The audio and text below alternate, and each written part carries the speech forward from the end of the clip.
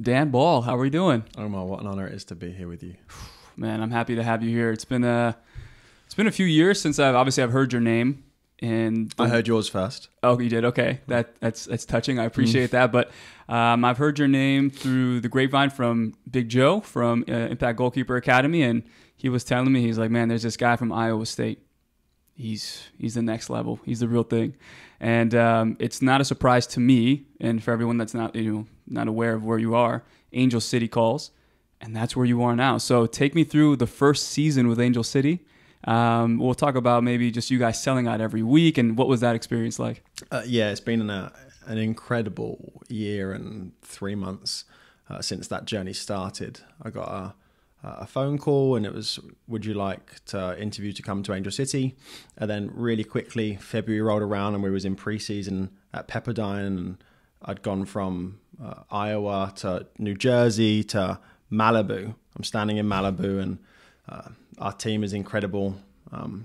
We did our preseason camp there, and then went down to Chula Vista, played against San Diego, and before I knew it, we were in front of 10,000 people at Cal State Fullerton.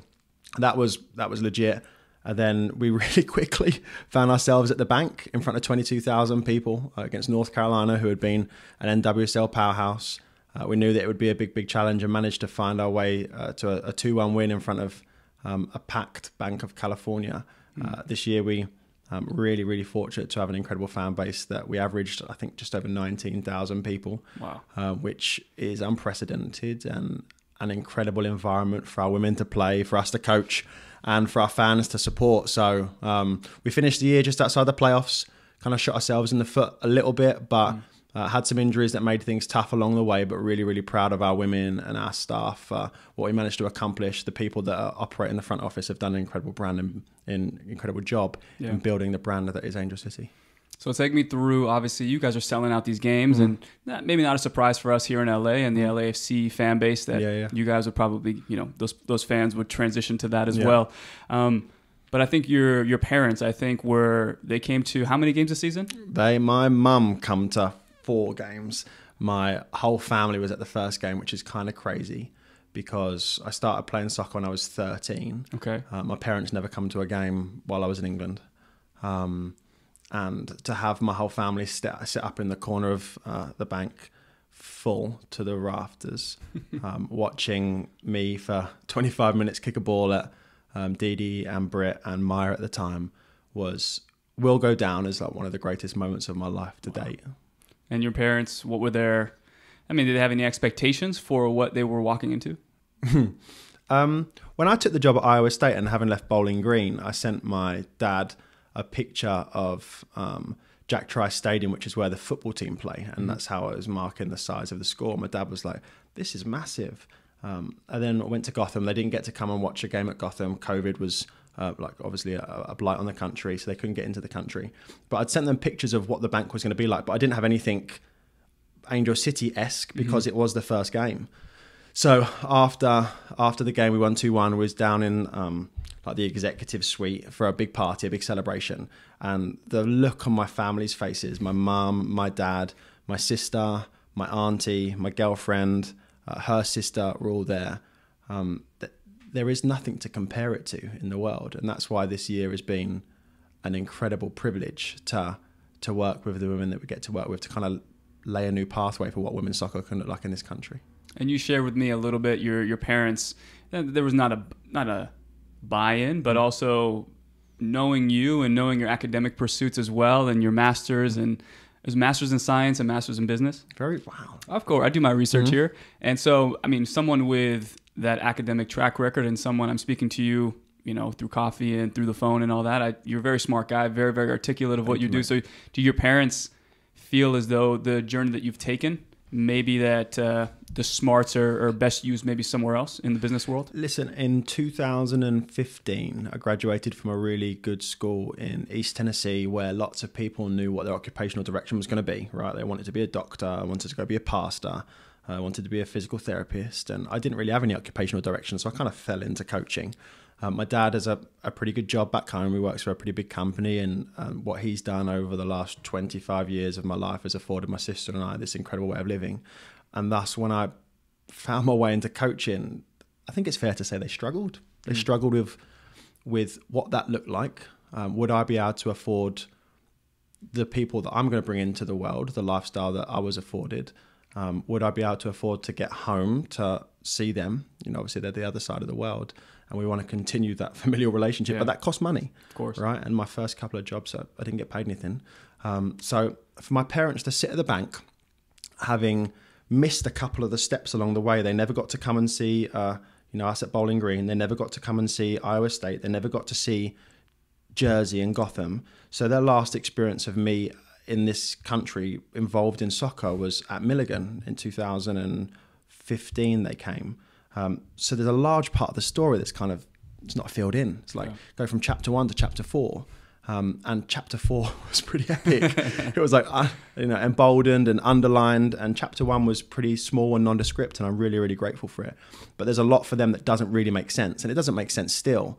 But watching my mum, I get messages from my mum once a week. That is the score, who scored. Mm-hmm. She'll send me a video of Didi's save. Oh, Brit's playing. Oh, Almi's played. My parents are invested in this journey now in a way that if you'd have asked me 18 months ago, I couldn't have really foreseen. But it's brought us closer together. There's absolutely no doubt about that, which is kind of crazy, seeing as I'm an 11-hour plane ride from where they are right now. That's amazing. There's a buy-in now. Yeah. It's an understanding and an appreciation. And listen, back home, the game has grown so much in the time that I've been away. But unless you're in the top 2 or 3 divisions back home, in men's soccer, it's not really a lifestyle. You've got to have another job. Yeah. And now if you're in the top 5 or 6 divisions, it can be full time. So I understand why my family didn't get it. And, frankly, I'm not sure I've said this before, but for the first 3 years of my coaching, I wasn't fully committed. I didn't really know what I wanted to do. And that's the reason I did a couple of graduate assistantships. And then I kind of found my way in with a guy who I'll ever be grateful for, Matt Fannon. And he took me under his wing, and the rest is history. Well, let's get into the early days. Mm-hmm. And at Concordia University, you were a graduate assistant. Yeah. Graduate assistant, you were actually getting your master's, correct? Mm-hmm. So it started before that, right? I graduated in 2015 from Milligan. Okay.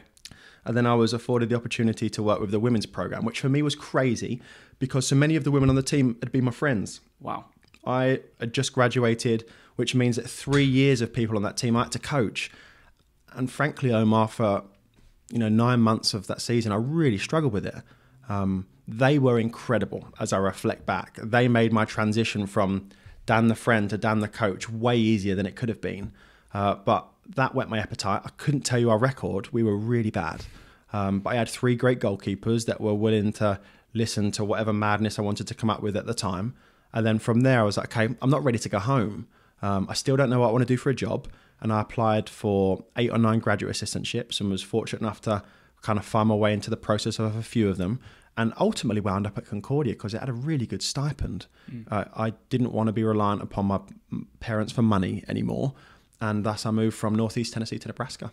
Kind of dive into a little bit of having those players be the same age as you. Mm-hmm. I had a similar situation here at Cal State LA, and again, it's your similar interests. You, I guess, are thinking about the same things in your life. And so for me, I had a lot of empathy towards the guys where, hey, you're having a rough day and, you're not doing well in school, you're failing some classes. So I had empathy, but also too, you have to draw that line of empathy, but a little bit of critique and discipline and all that. And I remember, I'll tell you a quick story. We were doing a session, and this was my first few times with these guys. And there's a little bit of pushback, and they were having a rough day service-wise. And the guys, I'm looking at them, and I was myself missing a few volleys. I was trying to hit the bubble, and I kept missing, and they were missing even worse. I miss volleys all the time. Well, it's okay, but I was 25. Imagine these guys 23, and I go, guys, this is not good enough. We need to get Alex, who's our goalkeeper. We need to get him ready for this weekend. The service is terrible. Would you guys like that same service in return? And one of the goalkeepers looked at me and said, Coach, your service is not good as well. So I would take care of that first. And I was 25. So you're dealing with 22-year-olds. And my reaction was like, what the hell do I even tell this guy? I've never had someone have the audacity to even question me in that sense. So I had, again, you kind of have those quick, jump to conclusions. What am I going to say? Do I just light this guy up, or do I, take accountability? And then maybe there's so many ways this can go. So any stories from that, I guess, first chapter in your journey with, girls that were your friends, anything that had happened? Do you know what made it really tough is that not only did I coach the people that had been my friends, I also lived on campus in what at the time was called MSA. It stood for like Married Student Accommodation. Mm-hmm. So I lived on campus, I worked on campus. For the most part, I ate on campus, and it meant there was no place to escape. I'm so grateful for my 5 years at Milligan. Like I wouldn't be sitting here with you if it wasn't for that. I have no doubt about that. But it's not as if I got to go home and home was 20 minutes away and reinvent myself as a new Dan. I think I thought that they perceived me as Dan the player, that they would play before us on the road and then stay and watch our game. We'd all get on the bus back. And that blighted my first year. What's interesting about the age part is that I just turned 30, but I still find myself in the age battle, right? Yeah. Last year, another highlight of my career was being a part of Carly Lloyd's last season. And I had the privilege of, in the same way I'm looking at you, in the last game against Chicago last year, she was in the huddle opposite me. And I stood there and thought, how have I been a part of Carly Lloyd's last season? But Carly was 39. I was 29. So it brings its challenges, but for the same reason that you say, like there's also an empathy and an ability to understand what one is going through. And frankly, if I'm any good at what I do at this stage in my career, I think a large part of it is my age. Like I'm approachable. No one calls me coach. Everyone calls me Dan. I'm willing to take a little bit of stick. But I've lived it. I understand, especially with technology and the way that these things work now. Yeah. I will evolve as a coach over time, and I'm sure when I reach the ripe age of 40 and 45 and my hips are starting to fail, that'll be a little bit different. But it's a strength. I think it's just taken me a few years to realize that. What was your coaching style like, or philosophy? I like to ask this question because I myself, with Armando, who was on the podcast a few days ago, he and I sometimes will watch old Pro GK videos. And there was a lot of one-on-one stuff. And growing up, I had a little bit of Mexican influence. So I was doing a lot of plyometrics, jumping over hurdles. So sometimes I kind of laugh at what I found to be crucial and vital for a goalkeeper at that time. So for you, what was something that maybe you look back on in those early days of coaching and go, oh, that's a bit of a shocker? It's interesting. It's actually just yesterday I sat down to think about what my philosophy is as a goalkeeper coach, because you don't often have to articulate it, right? I was and still am a thief. Like if you do something really well and I see you do it online, you best believe I'm taking it. And the way that I coach is a hodgepodge of those things. I think my philosophy honestly comes from what I never had. As a goalkeeper in college, I was all right. I wasn't a well beater. I found a lot of identity in my ability to strike a ball, and actually that's the same thing. I'm 30 now and still find my identity in the ability to strike a ball. Actually, yesterday I was texting Kaylin Sheridan, and what did she say? She said, "You're a bang average goalkeeper, but you're a world-class ball striker." And that for me is as good a compliment as you can get, right? But it comes from what I never had. My head coach in college was a former goalkeeper who played Division 1. But I never had much time with him as a goalkeeper coach during college. So I didn't really progress. We didn't have an incredible relationship. And those things are things for me that are really important. It's so important that you, the goalkeeper, it doesn't matter if you're 39 or 22 and you just come out of college. I need to know you, and you need to know me. Long before I am Dan the goalkeeper coach, I want you to understand that I'm Dan the son, the brother, the boyfriend. Because when times get tough, which it inevitably will, and that doesn't matter if you're in college or in pro, you need to understand I'm a person first. So that probably underpins my philosophy, is that I need to love you. And I hope that you really appreciate the value that I can bring. Then you look at the session design, right? And I'm sure I was the same as most people were, 5-6 years ago. It was really rep-based, really loud, brought a lot of energy to the session. And as I reflect back, a bit of a crutch for the session probably, like didn't provide a space for the guys and girls that I work with at Concordia and or Milligan to bring it themselves. And then I went on a course and Richard Hartis just kind of blew my mind, and I haven't looked back. I think I've had a very similar experience to you in the sense of what I didn't have as a goalkeeper. I had a goalkeeper coach who was at Air Force, and then, or he himself was at Air Force. And so I think a lot of what he got was discipline oriented. And there were sessions when I was 15 to 17 years old at Galaxy Academy where he would just destroy us mentally. And I look back on it now and reflect and say, wow, he did a good job. But in the moment, you're 15, 16, and you don't really know how to combat that or to really evolve from this. You want to develop, but you're also kind of like, this guy just destroyed me in front of everybody. I'm picking up those pieces before I can pick up the tactical advice. And those were the moments I feel where I felt as I got into coaching that I said, man, I need to be somebody like you're saying, someone who you can lean on, draw that line, of course, of I'm your friend, but also at the same time too, like I have a job to do and the head coach is going to ask me, and not because you're my friend, I'm going to say, hey, you should start. But I felt that those moments influenced the way that I coached. And funny enough, at Cal State LA, one of the goalkeepers, he came up to me and it was a starter, and he said, Coach, you can lay into me a little bit if you want. Like, I think, I do well and I thrive off a coach kind of yelling at me and battering me. So can you do that for me every now and again? And I was like, Alex, I love to, but again, like it would cause a little bit of friction with what I'm all about because I'm not somebody who just yells because of maybe just the past experiences that I have. So is there anything that, other than maybe being a crutch and being somebody to help, like, have you ever caught yourself in a moment where somebody asked you to do something as a coach that maybe helped them, but you were kind of hesitant because it maybe didn't align? Yeah. So one thing that I think I do quite well is seek out feedback. Someone put out on Twitter, it might have been Jill Lloyd, and being a goalkeeper coach can be a really lonely thing, right? Especially on a multidisciplinary team where you operate with your group and everyone's got their own specialties. But I seek feedback out quite well. And at the end of every season, no matter whether it was in 2015 with Milligan or 2022 with Angel City, I send my goalkeepers a message and I want them to give it to me. I want you to tell me what I'm really good at. But even more important, I want to know what I'm not very good at. So I reached out to them all and I've received the vast majority of their feedback. And, Britt gave me feedback that challenged my philosophy, right? And part of her feedback was, listen, I need you to cater to the second or third choice goalkeeper, not just the first choice goalkeeper. And it's tough because so much of what I do is around whoever is starting, but she's spot on. This year when the game started coming thick and fast, I neglected our second and third choice goalkeeper, and that wasn't fair to them. Yeah. But what we did is we spoke on the phone, and what I've realised is that after a couple of weeks, that can become a little wishy-washy in your mind, and you remember what you want to remember, forget what you want to forget.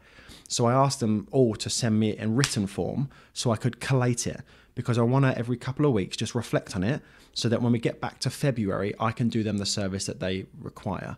There are so many points on their feedback forms that challenge who I am as a coach, and in some other things I disagree and will remain staunch because it served me really well. And in the same way that I went to the course in 2018 and Rich and Hartis blew my mind, there are points that they make that are spot on. And I need to be able to step back, look at myself in the mirror and be like, okay, let's see if we can't build that in to make you better, because ultimately that's my job. What's his name, Richard? Richard Hartis. Okay, give me 1 or 2 points that you're learning, because I feel like it's influenced you dramatically. So 1 or 2 points. I went to IGCC with Phil Wedden, right? And a bunch of people presented. Andrew Sparks, it was great. Jason Grubb, it was great. And then Richard Hartis presented. And I was like, wow, this is from another world. And basically, he was formative in shaping the way that England, the goalkeeping DNA was created. Tim, another person that's been really formative in that. And they wanted to have the ball rolling 80% of the time. And the way that traditional goalkeeper sessions had been run is that the ball weren't rolling 80% of the time. The in-possession focus had become a massive part of the way that England wanted to play. And watching his sessions was like, bloody hell. Like, everyone is involved. Yeah. There is no lines. There's very few cones. There's scoring. It's competitive. It's dynamic. It looks like the game. He presented, this is really soft. He presented on a field, and then we went into the classroom and he played a song, Gabrielle Dreams, on a speaker. And I just sat at the back of this room with like 50 other coaches crying, thinking, what is going on? And I went back up to my hotel room that night and sat down with a pen and paper. I was like, okay, well, how will I do that session? And I just put out a video a couple of weeks ago of my sessions from this season, right? And as I look back, 95% of it is influenced by the 40 minutes I watched Richard Hartis present on the field, and then the stuff that Tim and Anthony and the crew put out pretty regularly to influence the way that we all coach. Wow. It just seems like the way that you process information, it's very like academic and very much, again, you're somebody who is seeking higher education, and you can be a graduate assistant and go for a silly major, but a master's and then a master's. I mean, that to me is something that I feel you can transition and translate into goalkeeping. So how is, I guess, your academic pursuit off the field? Like, what does that look like in terms of goalkeeping? Is the IGCC? Is it, I know during COVID, you spent a lot of time on different forums and, going on Zoom. So just kind of take me through kind of how you measure those two and what are the similarities and how you absorb information. So I got my undergrad in poli-sci, right? Got nothing to do with being a coach. Okay. And with a minor in English. And then I went to Concordia and got my MBA, but it was an emphasis on leading teams through times of change. And as I reflect, it wasn't anything to do with that. But there are things that I think are really, really important that being in academia provides. One of them is feedback, right? Like you turn something in, you get a grade, and that grade is against a rubric. And in soccer, like pro soccer, college soccer, that rubric might be the game model, right? Feedback might be film and me actually giving you feedback. It's really easy as a goalkeeper coach and goalkeeper to not set aside time once every 6 weeks to go and discuss what's going really well and what we need to do better, especially in the mire that is like the pro soccer and a couple of games a week. Deadlines. Deadlines are something that I've realized that they mean a lot to me. If I'm going to do something and you want me to present something, and tell me you want me to present it by, because it will shape everything that my mind does. Frankly, and I've just realized this a couple of days ago, part of what I love about the academic pursuit is the chance to impress somebody, right? It's to turn something in and put my everything into it and make you proud that you're the one that's influenced me. And so much of what I do as a coach, I think, is influenced by that too, is that I want to put on sessions and watch those sessions bleed into game day, and then at halftime or after the game be like, and then the next day go into the film and clip the practice and then the game and show you the two together and sell you that what we're doing is working. And it's done in a really subconscious yet intentional way. The next thing I love about school is doing it with people, right? So I got my MBA, and then I went to Bowling Green, and for a year I was on my OPT, so I didn't have to be in school. And then I needed to get back to school as a result of my visa. So I started my doctorate. Best course I've ever been in. Unbelievable. I was in the course, and I was the youngest person in there by a country mile, and it was in academic leadership and administration. Yeah. Educational leadership and administration. And in there were deans of colleges, principals, superintendents of school districts, people that had like spent days with the president because of what they'd done. I mean, it was mind blowing. Wow. But to sit there and be like, I've got to get through this. It makes you better. Like it stretches you. You have to grow. And that course, the EDD in Ed Leadership, I would lead. It was 6 hours. It was once a week on a Thursday from 3:15 to 9:20. It was a 6-hour class. Wow. And I would leave every week at 9:20 thinking, I can apply this tomorrow to the field. One of our professors, and I haven't done this with my group at Anglesey, so I hope you don't put this out yet. Okay. But I'm going to do it next year. Okay.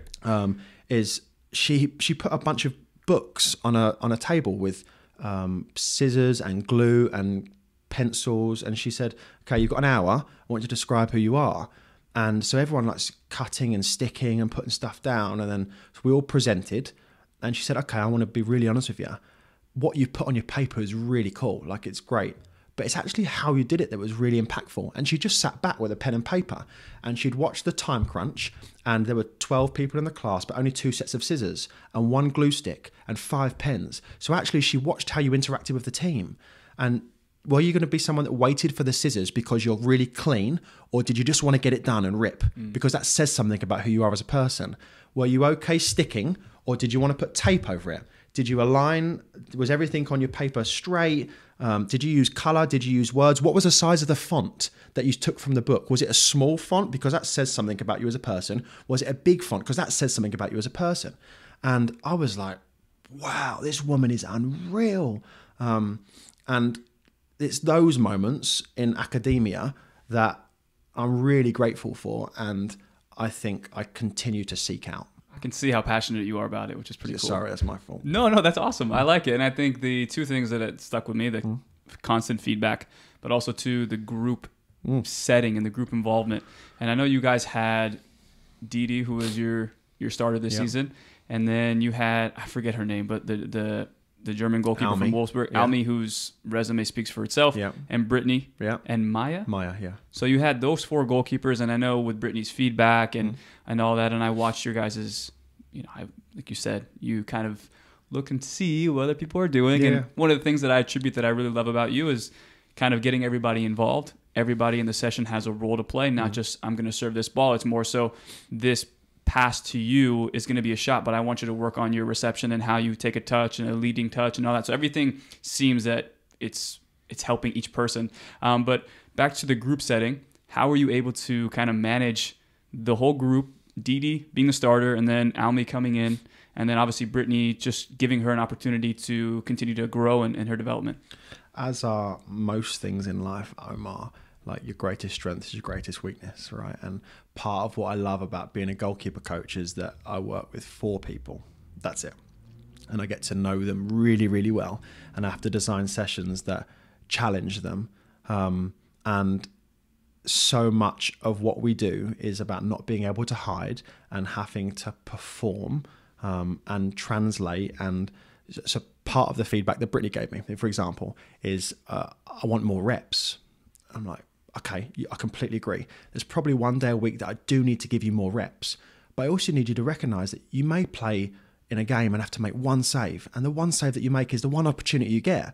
And that's where Didi was so good for us this year, is that there were games where she'd have to do 2 things, and the 2 things she did, she'd do them brilliantly. And so much of our session looks like that, right? In the group setting, like the in possession, out of possession, but you might get, if someone don't have a good strike, the whole phase may end on a strike, but if the person misses the target, then miss the target. Right? So we can either complain or moan that we didn't get the strike, or we can find that, okay, were you in the right position? Did you track the ball well? What did you do up until that point? And that, for me, is the part that coaching in the small group is really, really, really important and enjoyable. And so that I love that part, but it's like you're saying, once games come thick and fast, and I had the same experience this season, but our situation was a little bit different. We were rotating goalkeepers, so you had weeks and there were moments where our goalkeeper was, or our Abraham, who was the second goalkeeper for us at times, he was training with us, and Tomas was with the first team.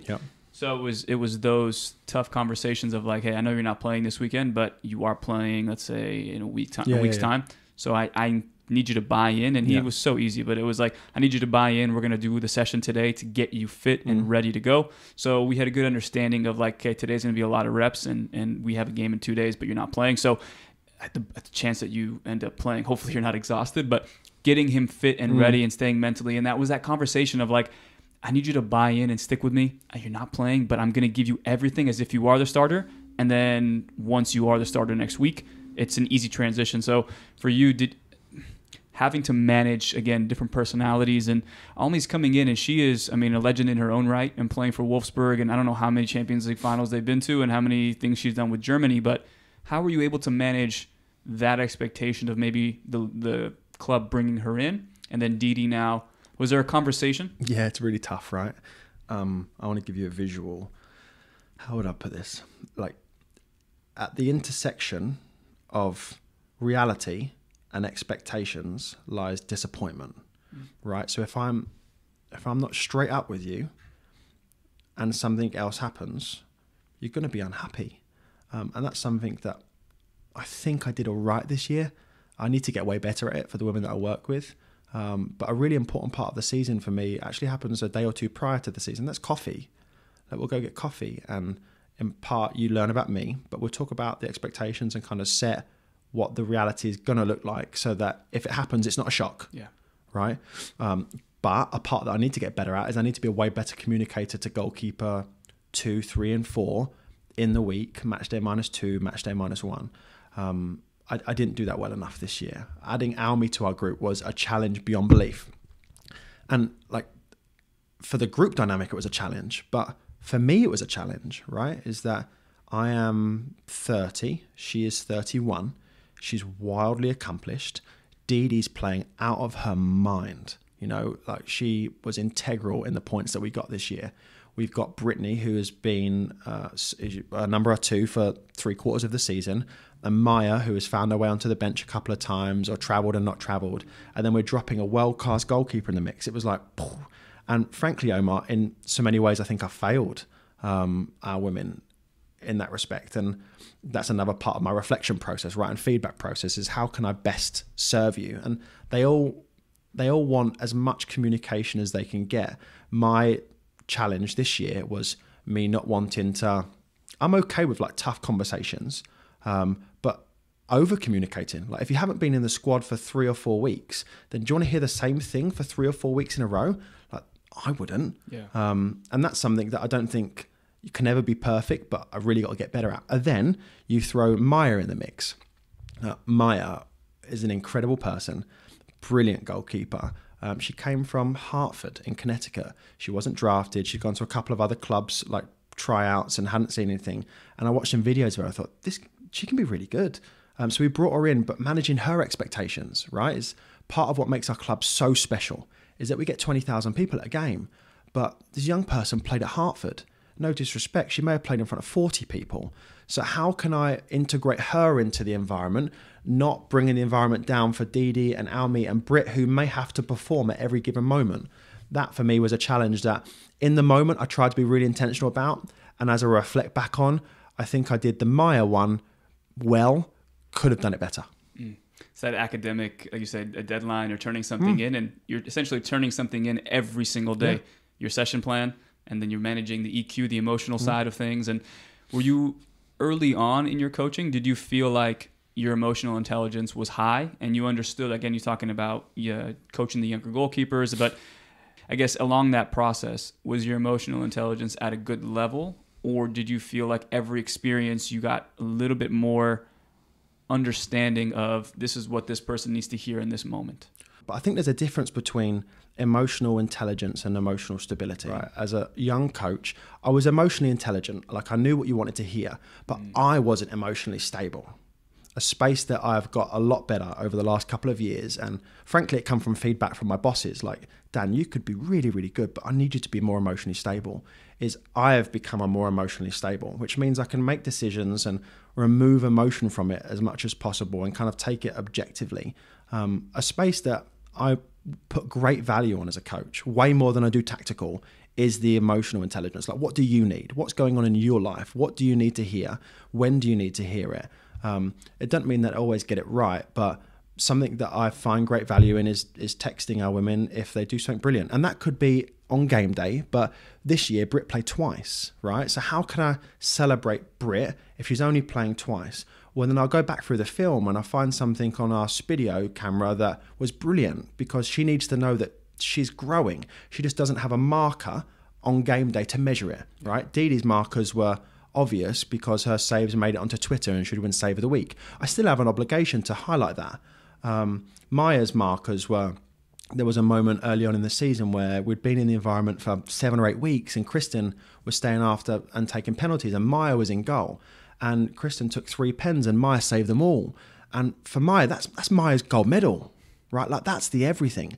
And that for me is the emotional intelligence part. Like how can I build those things in or put them in positions where they can have those wins that don't happen in front of 20,000 people. And then there's the emotional stability part for me is I can only do those things if I continue to work on my emotional stability, which for as a coach I think is integral. As I was watching back a couple of sessions from a few days ago, there are moments in sessions that I celebrate someone's save, but there are also moments that I am like beaten down by someone not doing something that they wanted to do, and that's a space I need to get better. Actually, short story, about 2.5 months into the season, Maya, our youngest goalkeeper, said, hey, can we sit down after practice? So we sat down and she said, listen, you're so important in our sessions. You give so much energy. But when things aren't going well and you look devastated, it sucks the energy out of the session. And the 3 of them had basically come together and said, listen, we need to give Dan a little bit of a pep talk here.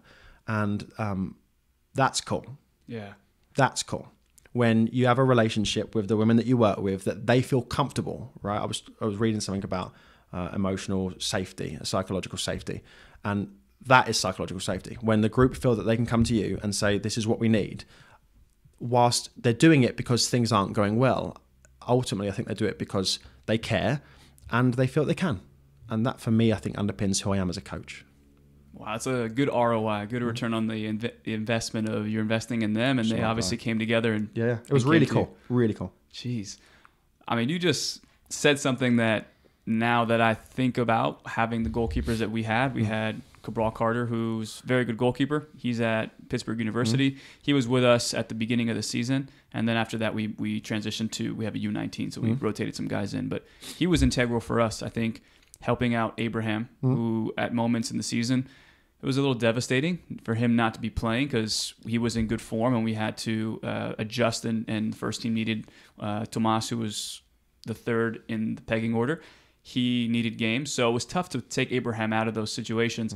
But again, now looking back and the way you're kind of describing the camaraderie and the chemistry within the group, Cabral was always there for Abraham, and they always had good conversation, and helping him with his technique was a good opportunity for Abraham to, I guess, take his mind off other things. But I didn't recognize that enough. I saw it, but just you saying a text or walking up to him and saying, hey, aside from what I'm giving you advice on or what we're discussing on the field, I just want you to know what you're doing for Abraham is integral for this group. I thank you for that. So now I'm going to hopefully try to implement that a little bit more. Is it so important? A small conversation can really change the way someone feels in that moment and what they bring to the group. And I think a lot of times it's just numbers. You made it, yeah. Like, it's massive. And for me, it's top down, it's bottom up, it's laterally. I want that from my boss, right? I want to be able to do that to our assistant coaches, but I also want our goalkeepers to feel comfortable doing that to me. And there were a couple of times this year that Britt would send me a text after practice and say, hey, I love today. Today was great. Or Dee Dee in her end of year feedback, she gave me the feedback, and then at the bottom there's a paragraph, and it was like, listen, any success I've had this year, she won MVP for her club, right? Any success I've had this year is in large part as a result of you. So they kind of recognize they are emotionally intelligent, right? To recognize what I need. And a large part of what I love about this role is the number of people that you work with, but that it is two-way, right? Like, my job is to prep you to compete, is to help you grow. And when you win on game day, I will be really happy for your successes, but they're your successes. And when you struggle on game day, I will dominate those failures for you because I've got to do a better job. And recognizing that it is two-way. I love that. So you go to Iowa State, and it's Big 10 or Big 12? Big 12. Okay, Big 12. Big 10 back in my day when I grew up. But so Big 12, was that a shock to you in terms of the teams you're playing against now, the level you're seeing now? The goalkeepers are a little bit better, and you're recruiting a little bit better of goalkeepers. So your coaching style, you're seeing things that maybe you hadn't seen in the past. Are you adopting and seeing new things and saying, whoa, I like the way they... Two parts. The biggest part was the travel, right? Is that we had to travel all over the place for games. Only 2 games that we play in conference we drive to, both the Kansas schools. But the rest, we'd get on a bus and drive to Des Moines, and then we'd get on a flight to Des Moines and connect in Dallas and go to Lubbock or TCU or West Virginia. That was an epic experience because when I wanted to come over to America in 2010, 2011, that was what I envisaged college sport to be like, right? Like, you get on a plane, you travel over the joint. So that was epic. And then the next part is it opened the door for me able to recruit and work with really special people, right? Like, I got to Bowling Green and had I was blessed. I had a great group of goalkeepers in Kathleen Duvey, who's now the goalkeeper coach at DePaul, and then Victoria Cope, like, really special. And then we brought in a young person called Becky, very good. But when you get to the Power 5 and you know your schedule is going to be what it is, you can recruit the creme de la creme. So we got there, and we needed to add a goalkeeper. So we added a young girl called Jordan Silkowitz, who was at Ohio State at the time. We'd played against them at Bowling Green, and I never did this back then. I try to do it more now. But after the game, I went up to her and said, you were unreal today. I mean, she was so special. We played them in a spring game. She was all over, magical. So she ended up in the transfer portal, and I was like, wow, like, how can I get her to Iowa State? So I called her up. This is an epic story. I called her up and on FaceTime, and she answered the phone, and she had an iPad and an Apple Pencil, and she was in a parking lot at Ohio State in Columbus. And she was like, hey, I've only got 20 minutes. I've got UCLA after. And I was like, oh, golly, like this is not good. So I was like, okay, have a blast with UCLA. And about 2 days later, I shot her another message like, hey, how everything's going? She's like, okay, yeah, I would love to get on the phone again, but I've got another call with Oklahoma State, who had just won the Big 12. Oh, I was like, okay, where else are you talking to? And it was UCLA, Oregon State, Oklahoma State, Florida, Tennessee. I mean, it was USC. It was ridiculous. And I was like, how am I going to get this young person here? And it wasn't because I was a great coach. It was because I invested in her as a person. And she's at Iowa State now. She's thriving. She will be most likely the most sought after goalkeeper. If she chooses to enter the draft, she will be the most sought after goalkeeper in the draft. But some of the schools, she turned down the SEC winner, the Pac-12 winner, the Big Ten winner, and a couple of ACC schools to come to Iowa State. What did that mean to you? It was massive, right? Like, it was huge. So much of the reason, when I got to Bowling Green, Matt said, like, where do you see yourself in a couple of years' time? And I think I said Clemson or something like that at the time, because I want to work with the best, because they challenge you and they're comfortable giving you feedback, and there is some reciprocity. And when Silk called me to commit, in fact, I'm going to show you this, if this is okay, 1 second, because I have it saved, because it was absolute. The way she did it was a testament to who she is as a person, but she knew what I needed to. The way she committed to Iowa State was unreal. Here it is. Wow. I'm going to need a screenshot so people can see it. Yeah. Jeez. I was sitting in the office, and when this came through, I was like, what does this mean? She was like, I want to come to Iowa State. I was like, what? She's like, yeah. Wow. Yeah, it was really cool. So Iowa State was a really special time because it opened up the next realm of the standard, the travel, the expectations, football game day, 65,000 people, basketball. Like, one of the first events I went to at Iowa State was a basketball match, and it was them playing Kansas, who at the time were number one, and there were 16,000 people. And I went to a wrestling meet, and there were 10,000 people. Went to a gymnastics event, and there were this is wild. Got to Iowa State, and there were 6,000 people there for gymnastics. My school, Milligan, there were 1,200 people. Oh my goodness. There were 5 times the amount of people at a gymnastics meet that went to my entire college. So that was mind-blowing for me. And I was there during COVID. So was there after 3 months, got shut down, and then did the full season, like having to test 3 times a week. And obviously that opened up the whole Zoom stuff, which I didn't realize would be as influential as it has been in cultivating some relationships with some really cool people. But it has, and for that I'm grateful too. That's incredible.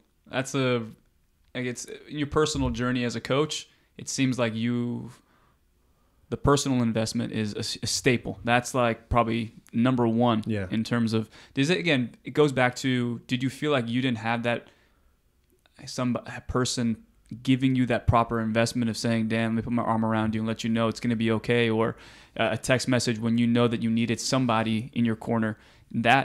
Did you not have that? I'll be honest with you, it's two-pronged. The first one is that, like, I didn't have that as a player, but I think it would have made me better as a player. And 2, I was all right at what I did as a player, but I couldn't fall back on it, right? Like, I didn't have some stellar playing career where I was at an incredible academy back home and I'd played with the country's best. I didn't come to some mega school in this country and play in one of the best conferences. So it was like, well, what am I really good at?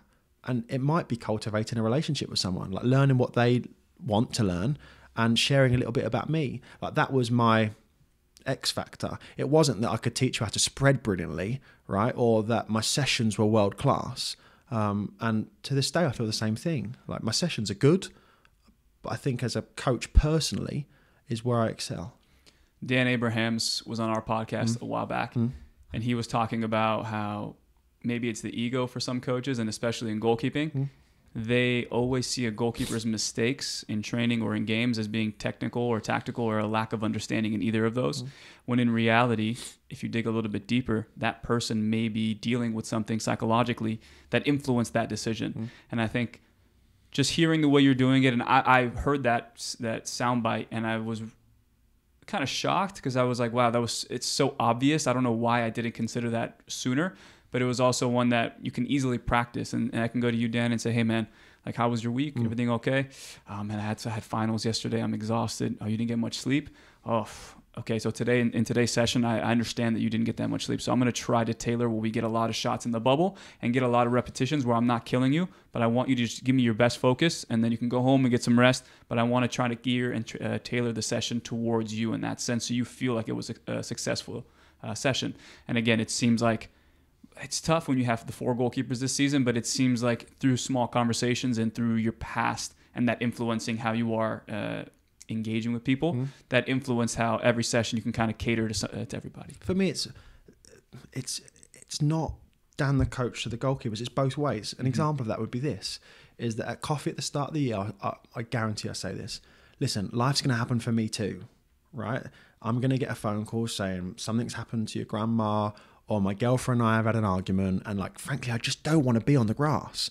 And there were 1 or 2 sessions this year that I started off by saying, listen, life's happening for me, and I'm going to need you all to pick it up a little bit today because I can't bring everything. And what I find is after 10 minutes, the grass is my safe space, right? So I actually forget about what's going on in the world. But I want them to recognize that I'm a human too. No matter if I design the session or I'm really intense at practice, which is feedback that I get that I am, like, I'm a human too. And if they recognize that life can happen to me, then they're most likely going to be open to sharing that life is happening to them. And then it becomes this really healthy, like, positive cycle in which we share. And if I can understand who you are, then I can get the best out of you. It's amazing. And so you moved from Iowa State. Yeah. It was during the COVID time, right? Oh, so mate, this was bonkers story. tell me how you got it to Gotham City. So COVID happens and I'm like, okay, well, this is what a great space to get better. But can't go anywhere, no licenses, no certifications, nothing. So how can I figure this out? And I can't remember how it happened. Oh, I can. So Tim Dittmer has become like a incredible mentor for me. And in my doc program, the professor was like, hey, you're going to read stuff in this program that you should reach out to the author and tell them you like what they do. So I sent Tim a message on Instagram. I was like, hey, love your work. What you're doing for the goalkeeper community is really special. When I'm at home, I'd love to get a coffee. And he responded, and I was like, wow. So we went to watch a game together back home. It was Man City, Sheffield United, and we were watching Dean Henderson. And I was like, what am I doing here? Like, this is all picked up pace real quick. Anyway, COVID happens, and I'm like, how can I pull the community together? So I go on Twitter. I'm like, hey guys, why don't we all get on and do a call? So we get on, and there are like 15 people. And then the next week, I'm like, okay, well, how can I need to reach out to someone. So I think I reached out to Tim. I was like, hey, would you mind getting on and presenting something? And he was like, yeah, sure. And then that led to another group of coaches coming on. And before I realized it, I was in a Zoom call with like some of the world's best. And me, Dan, like at Iowa State, just sitting there sending out the link, right? But then like Matt Doyle would come in, who's now at Arsenal. Yep. A really, really, really talented practitioner. And he'd be like, hey, Dan, why don't X person present next week? So then Anthony White present. And suddenly, like, it was so organic. Anyway, a person that I know that I wouldn't be sitting here if it wasn't for this person. Jill Lloyden was on the course, right? I think she is in the top 3 goalkeeper coaches in the world. She has influenced what I do and how I do it to no end. She texted me, and she knew that I was in a little bit of a visa predicament. Like, I had to be in school at Iowa State, and I didn't want to be in school. I was committed to the profession, and going to school Monday, Wednesday, and Friday, doing a statistics class was doing nothing for me.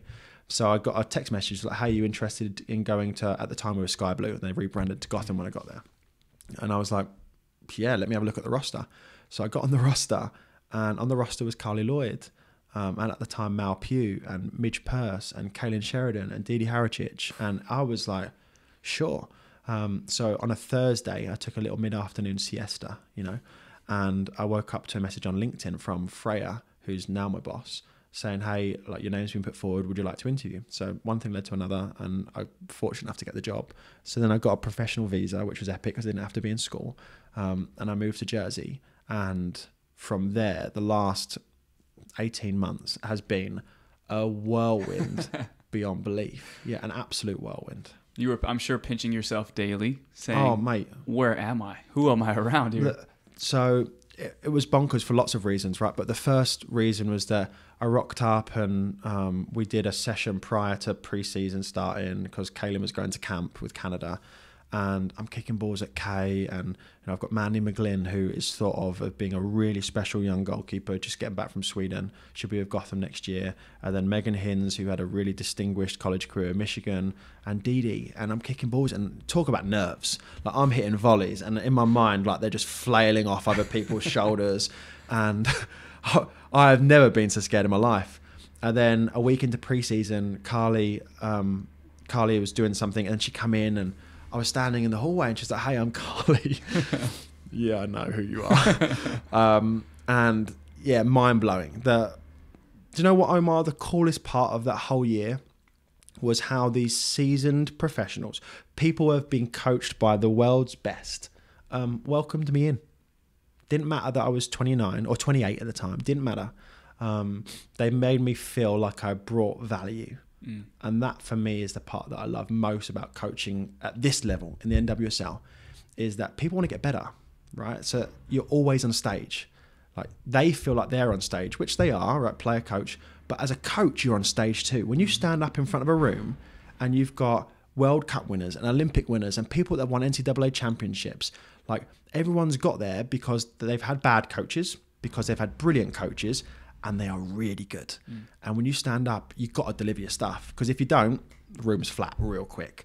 And that is what has been the last 17, 18 months. That's incredible. And I think moving from Iowa State to there, it got you a little bit prepared, no? I mean, just kind of how big those events were in a Big 12 environment. Did that prepare you mentally to say, wow, okay, I've been at a big school and a big conference, and that transition now to the creme de la creme of women's sports, NWSL, was that a good transition, or did you struggle a little bit to say, wow, I'm really here? Mate, imposter syndrome was a real thing. It's a real thing. Yeah.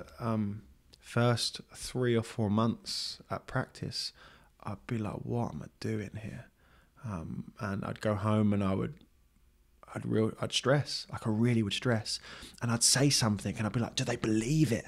You know, or I'd stand up in front of the room and Carly would ask a question, and when her hand goes up, I felt like a river was flowing down my forehead, but it wasn't, right? Or I'd be doing set pieces. Freya was like, "Hey, I want you to lead set pieces from now." And I was like, okay. The first day I did set pieces, I'm telling you, man, I was absolutely terrified.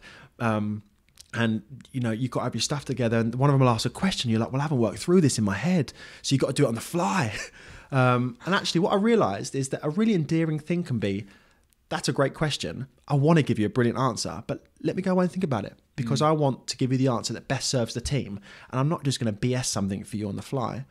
It didn't prepare me. No, like I have worked. I'm so grateful. I've had some brilliant bosses, right? Some bosses with unbelievable attention to detail, that care for me in a way that words can't begin to describe. And that prepped me for this role. But I don't think anything can. And that's okay. My dad would say, like, you're never ready to be a dad. You're just one day a dad. Yeah. And that's how I feel like being a goalkeeper coach in the professional leagues. Like, you're never ready for it. Just one day you are. And suddenly you're kicking balls at people that are some of the best in the world. And, like, you figure it out. Yeah. Well, Caitlin Sheridan is, I know with the situation in Canada, she had to sit behind Steph LeBay. Yeah. And then now she's kind of touted as probably the next number one, world number one. How was, I know the imposter syndrome and all that, but again, navigating, trying to make sure that you're not impeding her development, but you're actually helping her progress, and not only progress, but to kind of reach her full potential. Yeah, listen, I moved across the country to work with Kay. I think that's fair to say. And then I was blessed to experience Dee Dee and Mandy and Stu. Question. Go on. Was it a selling point? What was more of a selling point? Obviously, it was all wrapped into one, but the visa, or now, hey, you have a chance to coach one of the best young prospects. Yeah, it was that. It was okay. Like you listen, you could coach one of the best goalkeepers in the world, and I was like, fair enough. Yeah, I mean, mega. What makes it crazy? And I could never have prepared for this, but when I got there, she left to go to camp and play in the She Believes Cup. And in the first game, tore a muscle in her hip. So mad few minutes because it happened early on in the game. I'm sitting in our house in New Jersey, and it's the first time I've watched one of my players play on like TV. Right, I'm like, oh, that's Carly and that's Kaylin and that's Midge. That's epic. And then she receives a back pass, and Carly's pressing her, and I'm like, okay, I think she's going to Cruyff her, and she goes to hit it and like hits the deck basically. And I'm like, oh, that's not good. Like she's cramped, and then they take her off, and I'm like, okay, what's going on here? And then we found out that she had to have surgery, and it was an Olympic year, right? The Olympics happen in June or July. But then we're also in a predicament with Kaylin is the person that's played for 4 years for this club. So we need to, develop a new starter. And that was a challenge that I hadn't really thought about. Kaylin had been really robust, really durable. Sky's the limit, still is. But we had to figure out who was going to play. And we had a strong group of goalkeepers. And to be fair, the club had done an unbelievable job. Our group in the league last year was unrivaled. Any one of them could have played. But managing that was another challenge too. Another thing that I don't think I did very well. And Didi stepped in. Didi, it was it was really close. Frankly, it was between Didi and Mandy. And it could have gone either way. But Didi had been in the league for 6 years and truly had deserved it. It would not surprise me if Mandy McGlynn played every game in this league next season because she's really special. But we went with Didi, and she dominated. She absolutely dominated. She stood on her head. The club made it to the Challenge Cup final. She played at Portland. She made a save in the final off of Christine Sinclair. It's just mad. And then she played 11 or 12 games for the club. Then Kaylin came back and assumed the position. She went to the World Cup, went to the Olympics and won a gold medal, as you do. Yeah. And then when it got to the end of the season and Anu was coming here, the expansion draft was a thing. It was really only one person that made sense to bring. It was Didi, because we knew that she could do what she could do. And now you guys have obviously worked at a second club together, you and Didi. How's your guys' relationship going into this coming season? Or do you guys still keep in contact in the off season now? Kaylin and I, or Didi and I? We can go with both, but Didi now, she's with you in this Didi and I are super close. What's the day today? Friday? Thursday? I don't even know what day it is. Today's Thursday. We worked together Monday, Tuesday, worked together all last week. She lives here. Like, there is no off season, like market stuff. We have a great relationship. I think she trusts me. I trust her. She's been brilliant for the group. She does some things really, really well. She grew into the role fantastically, and has become a little bit of a cult hero for our club. I think we're the only club in the league that sold a goalkeeper jersey last year, and that's because Didi did what she did. And she was kind enough at our end of season banquet to say, listen, I don't win MVP and supporters player of the year if it's not for Dan. And that's lovely. But ultimately she's the one that gets it done. And then Kaylin and I'm so grateful for Kay. She is so special. And coaching against her this year was really weird. Our first game of the Challenge Cup at Cal State Fullerton, it was me, Didi and Kaylin, and it was weird. But to watch those two compete against each other, then both last year saying that they were good enough to, and then demonstrating that they could. And you can make a really good argument that those two and AD French this year were the best goalkeepers in the league. I'm really proud to have been associated with them, because they are stellar people and incredible goalkeepers. Yeah, you look at the NWSL and it's so tough to be a starter in that league because there's so much talent. Yeah. And I think that is, for the young goalkeepers aspiring to be in that league, do you have any tips for the young, male and female, but mainly the female goalkeepers out there who want to strive to play at a Big 12 school and then get into the NWSL? Is there something that you've seen with Didi, with Kaylin, with Maya, with, Mandy, everybody that you worked with that kind of separates them? Is it personality? Is it technical, tactical, or all together? Yeah, I think personality-wise, they're all high achievers, right? They're all really intense people. And one of the real shocks when I got to Sky Blue Gotham last year was how intense 5v5 was. Man would let a goal in, and I'd say, it's okay. It's not okay. It's not okay. Or Kaylin in training was so intense, and Didi was so intense. But I don't think you can coach that. The one thing that they have all done, which I would have been really nervous about as a young coach, was they've gone to seek out a bunch of different opinions. Last year, she knows this, I struggled with the fact that a member of Kaylin's family is Jill Loyden. like someone that I hold in such high regard. I was coaching Kay every day, and then in my mind, Kay was going to talk to Jill about Dan's just done this, and it was a really tough place to be, right? But Kaylin is Kaylin Sheridan because of the amount of people that have poured into her. Siri at Clemson, Eddie at Clemson, the goalkeeper coaches she's had with the Canadian national team, Mike and now Jen. She has taken all the good bits from those people and is a product of those environments. The same with Dee. Dee sat in the league for 6 years before she played like meaningful minutes. And she's had really good goalkeeper coaches and really bad goalkeeper coaches. And she is a product of those environments. So if you're a young person, you have an obligation, if you want to get to where you want to get to, is to have a bunch of different people pour into you, stylistic, right? If you did a session and I did a session, I guarantee they'd be different. But they would challenge people in different ways. And as I reflect on the really talented people that I've worked with over the last 2 years, they've all welcomed different perspectives into their mind and can take them on board really quick. And that for me is a differentiator.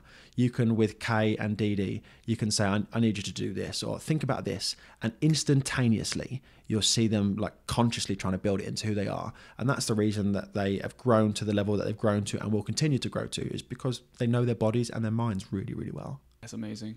Kind of want to go back to the imposter syndrome, Sure. because it is a legitimate thing. Yeah. And I remember this season in the preseason, we had our sessions at like 7 p.m. So it afforded me the time to go train with the first team. Yep. And I asked the goalkeeper coach, Oka, I said, hey, do you mind if I join the session? I don't mind if I watch or just serve some balls. And he was like, if you want to be there, you can be there. Yeah. So, okay, great. First few times I went out there, it was, I was nervous, but I wasn't the voice. And then there was a day where he said, hey, do you want to run the session today? And I said, are you sure? And he was like, yeah, you can run it. And I said, okay. But then I'm going out there, and Maxime Crepeau, obviously with the terrible injury, but the whole season I've known him and I've made videos about him in the USL, and I know who he is. John McCarthy, I know him as well from his Miami days, his Philly days, and then obviously Tomas played a bunch of games last season. So you have guys who have this standard and this idea of who they can each be number one. So you're running a session and I'm like, oh my God, I hope I don't say anything stupid. I hope I don't do anything crazy. And they always make fun of me, like, oh, here's the Instagram guy. Here's the Instagram guy. Let's see let's see if everything you do on your videos, if it adds up here. But then there was a moment in the training session where I kind of like was looking at Oka, and I said, Oka, like, I'm going to make this change. Like, do you mind if I coach Max real quick? And he goes, pretend I'm not even here. You are the voice. You're the coach. You do it. And I think one thing I struggled with was like eye contact, but it was more just, let me get past the fear of delivering this message, and then the eye contact will come. But I'm kind of just like, okay, look, in this situation, I felt this could have been better. This could have been better. This is what we're looking for. So you're putting all these pieces together, but then it's happening and you kind of like block out. Then you walk off the field, you're like, holy crap, that just happened. And that's an experience that it happened for the first time. And I know for a fact, I don't think I'm going to have those nerves ever again. And then there was another day where Max was, they were warming up again, and it was still early in the preseason, and I was going out there to do warm-ups, and Oka has a specific warm-up that he does with each keeper. And so he was like, hey, who do you want today? And I was like, what do you mean? He's like, choose any of the goalkeepers. You decide who you want, and the whole warm-up, you take them. You can take them off to the side. I don't even want to see you. Just go do it. And I said, honestly, I'd love to take Max. He's like, okay, go for it. So I'm just like the number one, the starter. The club paid a good amount of money for this guy, and he's the kindest dude, like the nicest guy. And okay, man, let's do it. And I work with him, and it was just like you almost create these narratives in your mind, and you buy into it. When in reality, as things start to happen, you're like, no, I'm meant to be here. Yeah. I have these experiences because I'm being offered them by people who truly believe in me. So, do you feel like you've gone past that, or do you still have moments where at the bank you're hitting corners or crosses and you're kind of looking like, oh boy? I want to tell you that I've got past it, but I haven't. Right? Like, I have reached a place where I believe that I can bring value to our team, or that you could drop me in any environment and I could make it better. But that doesn't mean that I don't have imposter syndrome. In fact, I was talking, so Tim, I get on a Zoom call with Tim once every 2 weeks, and I sit on the call with Tim and I'm still like worshipping. I mean, I really am. And I sit there and I can't believe this is a thing. I hold him in such high regard.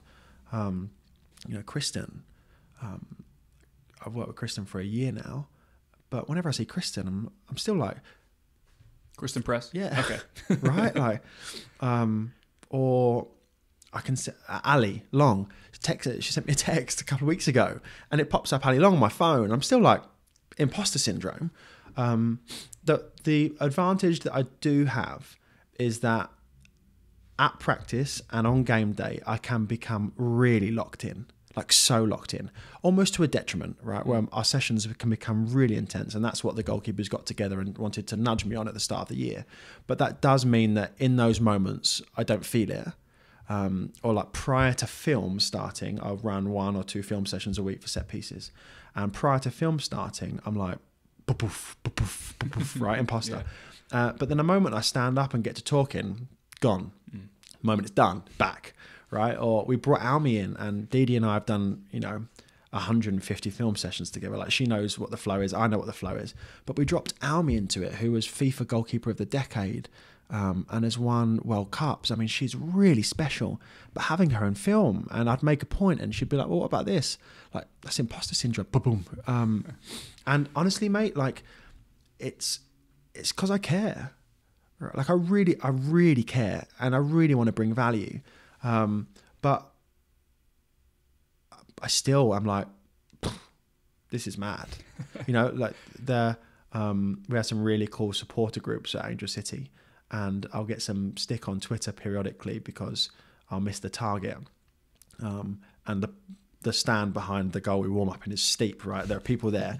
Yeah. You take one to the face, you feel it. Yeah. I'm so locked into those moments that I don't recognize. But there are times at the end of warm up or as we walk out for warm up is my favorite time of the week at the Banc. Music's playing, grass is wet. We walk out. I get to walk out with 3 of the world's best. That I'm like, what am I doing here? But it doesn't paralyze me. It just gives me an appreciation. And it's appreciation that when I go home and think about a session or reflect on a session or plan a session or reflect or think about how I'm going to interact with one of the women that I get to work with, it makes it better because I care, because I recognize how important the touch points that I have with the stakeholders that I work with are in their career, right? Is that part of the reason that I love being a goalkeeper coach, you get to work with 4 people. But that means that my influence on them could be massive, right? So you asked a question a minute ago, like, did I help Kaylin? As I reflect on the year, probably not. Not on the field. Like, she's really special on the field. Off the field, I think we had some really tough conversations or some really tense moments that we can both look back on and laugh about. But I think those made us better as professionals. But imposter syndrome, like, I hope it doesn't disappear. I really do. It's I don't think it will. Yeah. Because I think I'm the same way, and I think a lot of people are. And it keeps you in check, I feel, because you're never going to take anything for granted. I think as soon as you start to settle in and it becomes like, okay, I'm entitled to these moments, I'm entitled to all these things, that can cause a little bit of complacency, and that complacency kills. And I think for all of us in goalkeeping, I think it's the thrill. And everybody who can be an adrenaline junkie, but you'll never experience maybe jumping off of a building or whatever, jumping off a helicopter the way you do. I'm sure I had to do set pieces as well. Like, you have to explain the set pieces. And quick story, we had that this season, and our guy who did our head coach was the one who was doing it, but he forgot to move the defensive set pieces, which I was, to the front. So I was usually the person who steps up and does the thing first. Yeah. So I'm watching the first clip, and it's the offensive for the other team. And I'm watching, and I'm like, why does this look different than the clips I sent you? And then as I'm like explaining it, I'm like, okay, well, my notes, they have 6 in the box, but here they have 4. So, and then like after I went for like 20 seconds, Enrique, our head coach, goes, Omar, I'm so sorry, guys. I'm so sorry. This is actually, these are Steven's clips. But Omar, you're being a good sport for trying to explain this. And my heart was pumping, but it was that moment where I was like, oh my God, the worst that could have ever happened has just happened, and I can kind of like exhale and be cool with this for the rest of the year. But yeah, I hope it doesn't. But I know what you're saying. It's you train yourself to change the perspective of like, wow, I'm doing this to I get to do this, and I think that's special. I'm really grateful and blessed, and there are loads of people that I'd love to name that have been influential in that. That I get to do what I do and work with people that I work with, and I hope the imposter syndrome doesn't disappear. Equally as much, I recognise that the people that I get to work with are still just people. Yeah. Right? And that makes it really approachable. And I've had some amazing conversations with some people that 2 years ago, if you'd have said that I'd be sitting down with Carly Lloyd in a coffee shop or Kristen Press in a coffee shop, then I would have laughed. But like, I'm sitting there and we're having a legit conversation, and I hope that doesn't disappear. And if it does, honestly, Omar, I'm probably not in the right profession anymore. True. And what's crazy too is I think you even sitting with me and like us getting coffee a few weeks ago, like I'm sitting with Dan Ball. Do you like relax? No, I'm dead serious. Relax. I'm dead serious. Again, it's the culmination of everything that you've done at this point. Is you've proven yourself at every level, and I know there's going to be, hopefully, from me to you, I hope there's another level for you to get to. I would love to see you, hopefully, with the U.S. national team. But if England steals you away, I'm not fighting it. They do. That'd be great. But I know for a fact you have another level, another gear. So just know that there are people who, when they sit down with you or even hear your name being on a podcast or whatever, we look at it and, wow, okay, this would be special. This guy has, I mean, you just have so many experiences. You articulate your points very, very well. And I know from this podcast, people will take a lot from it. So I wanted to ask you one more question before I let you go. Go. From the journey you've taken and the steps you've taken in terms of self-awareness, what is some piece of advice that, as you reflect on every experience that you've had from the self-awareness side, what would you give people out there maybe who are struggling with their self-awareness that you learned in this process? I think I'm pretty self-aware. One thing that I do think is a piece of advice that any coach probably needs to hear is have really cool people pour into you. I've used the word a lot in this podcast, but I mean it really sincerely. Like, I'm blessed to have worked for some incredible bosses. You know, at Milligan, at Concordia, Bowling Green, Iowa State, same person. Have people pour into you. Sergio Gonzalez, Lloyd Yaxley, Jill Lloyden, Tim Dittmer, Anthony White. Like, people that have carved out time. These people have families, right? Have carved out time to give to me with nothing in return. I don't get the opportunity at Gotham if it's not for Jill Lloyden, right? Like, my sessions don't get better if Tim doesn't take the time. Anthony White has been an unbelievable communicator. Sergio, like, when I was at Iowa State, would sit on the phone for ages, like, allowing me to bounce ideas off of him. Get yourself a really good mentor, and allow that person to pour into you, because you'll become more self-aware. I feel like far too many people are reluctant to get mentors, and you know, you allude to sitting at coffee with Dan Ball, like, that's BS. But I am aware that I have an unbelievable platform with Angel City to influence the way that our profession moves forward, and I want to continue to nudge that. And I'm all about like people reaching out and wanting to come watch training or chat or talk sessions or what have the challenges have been, because my pathway isn't like rare, but it's also not the world's most normal. The size of schools that I coached at, like the academic pursuits, the people that I've got to work with, and how quickly it's happened, have all happened because I have unbelievable mentors that, whether they recognize they're mentors or not, in my mind they are. Yeah. Right? And these people have filled my glass that I get to pour into other people in my environment. And if Didi is stellar on game day, it's because our environment is great, because it's been shaped by the people that have poured into me. That last piece right there, it's the someone's helping fill your glass, mate, and then you're passing it on to somebody else, and that's very impactful. I love that. Yeah. But Dan, thank you so much for joining the podcast, and hopefully nothing but success comes your way. Hopefully you have a safe, holiday season. Yeah, you best believe it. And then come to the next season, hopefully I can come out to some of the games. And well, hopefully I'll get to work with you at some point in the not too distant future on the grass. Sure. I've seen all of your the content that you've put out, but to be able to see it in the flesh would be fantastic, because I started this podcast off by saying this, and I'm going to end it by saying that I'd love to be a thief of some of your stuff too, because I'm sure it's good. Likewise. So please just know that I will be shaking the first 5 minutes of that session until I go into blackout mode, and then I can kind of like coach the way I want to coach. But I do get some nerves at the beginning. Very good. But thank you, Dan. I appreciate it, and all the best. Good man. Thanks.